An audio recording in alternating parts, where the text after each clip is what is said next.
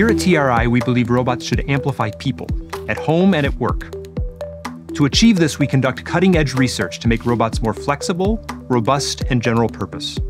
We've had a bit of a breakthrough. Today, TRI is announcing a new method to teach robots dexterous skills quickly and easily.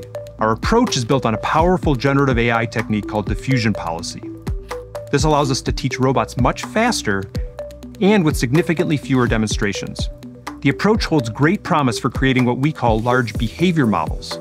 Just like large language models have revolutionized chatbots, these behavior models will allow robots to perform useful work in ways never possible before. Up until now, the majority of robotic manipulation work has focused on pick-and-place style tasks, where a robot is limited to relatively simple sets of objects it's rearranging. Our new approach goes significantly beyond that and lets us explore much closer to the limits of the hardware. TRI's robots are now capable of using tools, pouring liquids, and peeling vegetables. It's exciting to see them engaging with their environments in rich, multifaceted ways, and all achieved without changing any code or explicitly programming any new skills.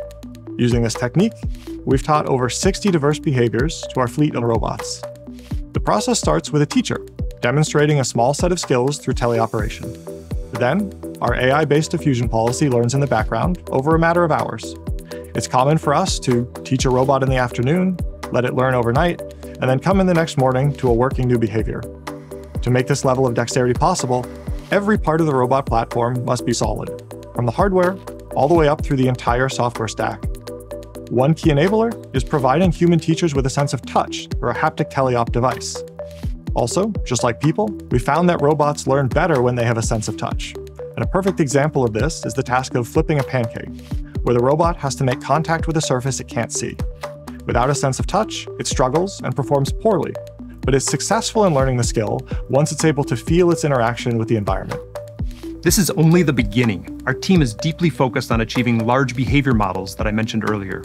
We anticipate the next breakthrough will be when we've trained the robots with enough dexterous skills that they're able to generalize, performing a new skill that they've never been taught. To realize this, we're building a diverse curriculum for robot learning, essentially a kindergarten for robots, to teach them numerous foundational skills that are useful for working alongside people. We're on pace to teach hundreds of new behaviors by the end of the year and over 1,000 by the end of 2024. We're also leveraging our expertise in simulation to augment our real-world teaching. And finally, we're developing fundamental tools for fleet learning so that when one robot learns, they all learn. I've been working in robotics research for a long time now. The tasks that I'm watching these robots perform are simply amazing. Even a year ago, I would not have predicted we were this close to this level of dexterity. And the rate at which we're able to teach new skills is simply astounding. Nearly every day, I wake up to a new message showing the robot doing something it couldn't do the day before. This is an incredible time to be a roboticist.